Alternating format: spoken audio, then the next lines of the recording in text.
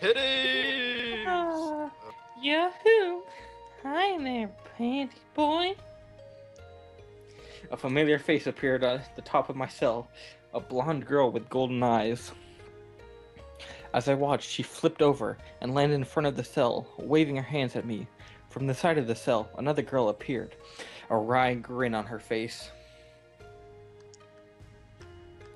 Ah, it's the panty thieves. If you're here to reclaim your hostage, they're already back where they belong. What the? No, Yep. we saw the guards go into the bath and swipe the maid silk again. Look. With that, she pulled out a pair of lacy silken underwear from her sleeves and stretched it out with her thumbs, showing off her panty prize to me. You came all the way back here to snatch their underwear again? And I'm not sure Sunda Tyrant fits that label.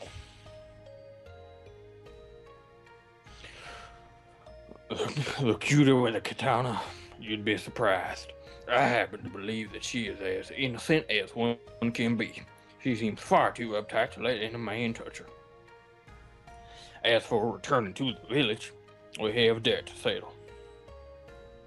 I smiled weakly as I wondered what the fox meant by debt. I'm not sure what this debt of yours might be, but I think you'd better leave before those two return. You don't seem to be on friendly terms with the samurai girls.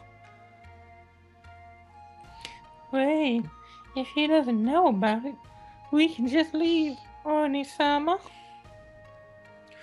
Mako, that's not how we do things. Young man, your actions allowed us to escape our earlier predicament without harm. This places us in your debt, for which we are now repaying you. Mako, do the magic. Okay. I like the lag there.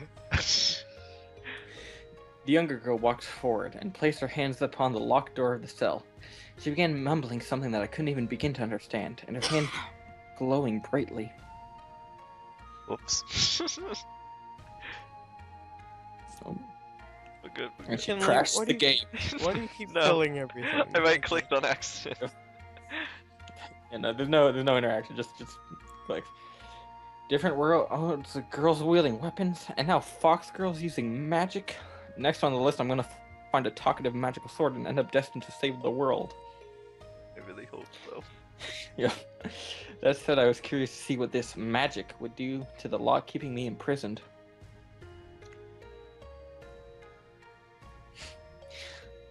Yeah. The glow flared for a moment before quickly fading.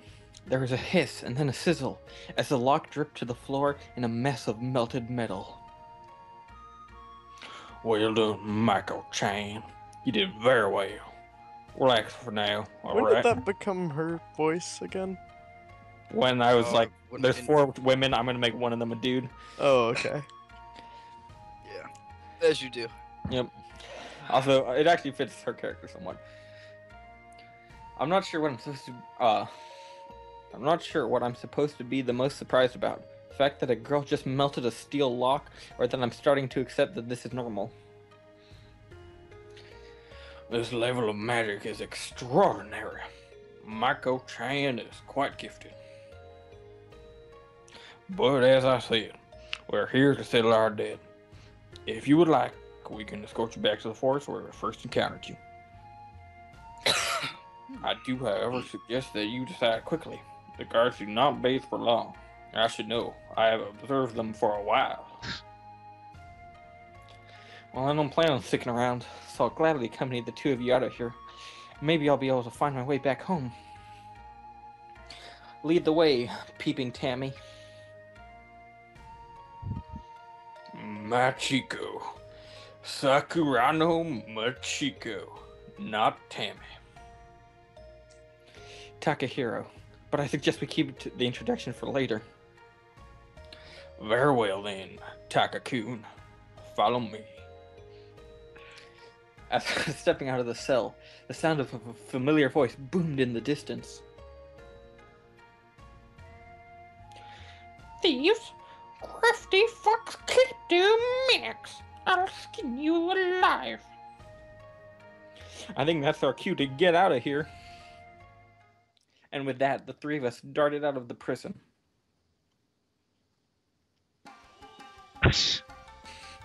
Yay!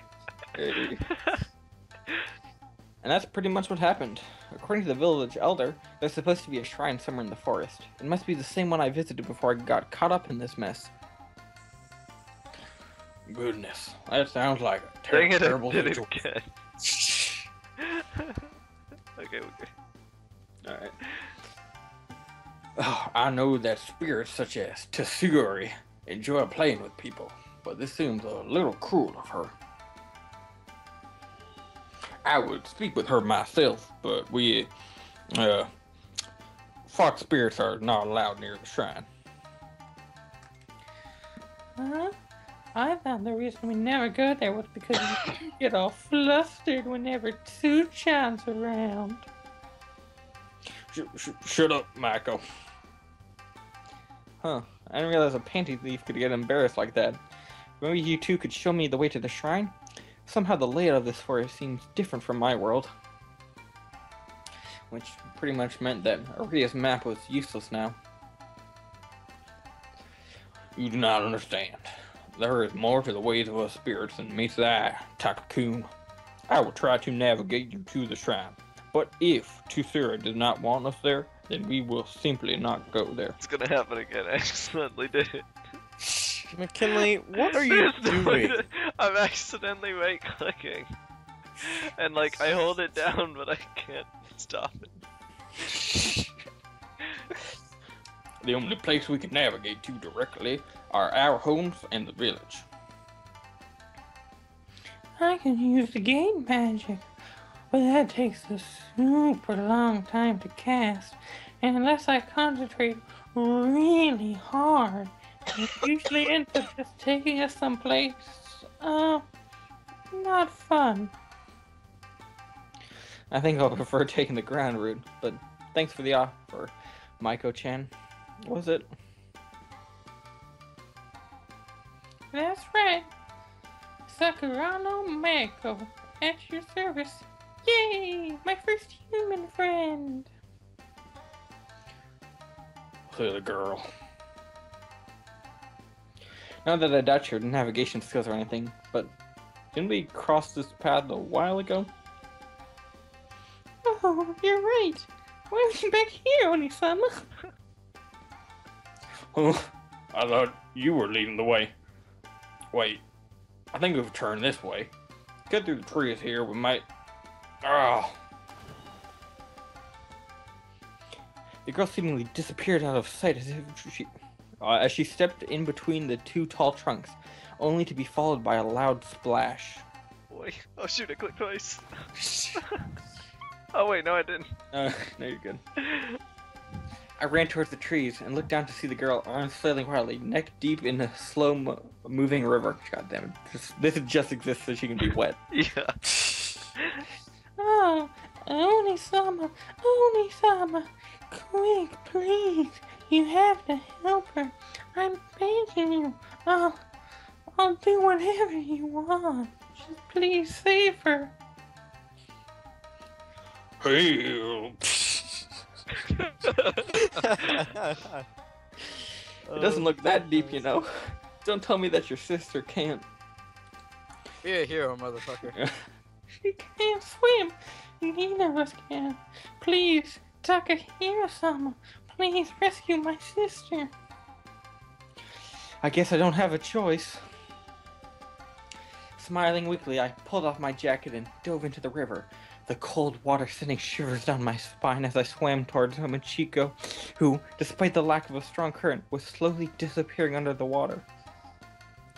Urged on by the worried shouts of Maiko, I tried to reach the girl as quickly as possible. It took me a few strokes before I reached her, but by that time I had grabbed a hold of her and pulled her out of the water. She had lost consciousness.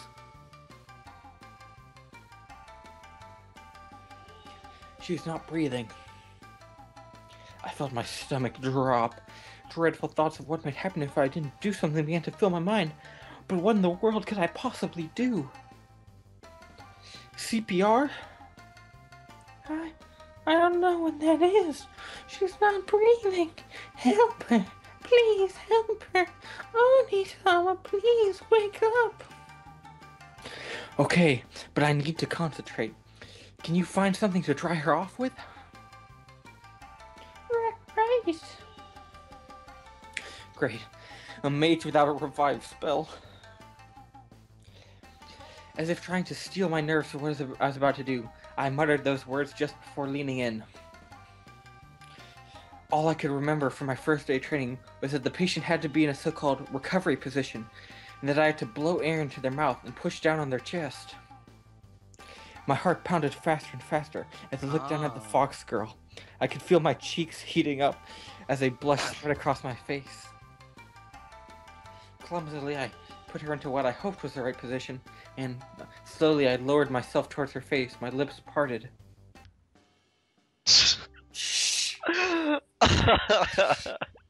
I'm so glad. Yo, we had- McKinley, I swear I asked for the uncensored version. That is clearly censored. Maybe McKinley. I'll get it for the next Sakura game. What? God dang it, McKinley. This is Him. If you were this desperate for a kiss, you could have just asked. I know I'm a beautiful, exquisite creature, but pushing me into a river so you can play a hero is a bit too much, Takahiro.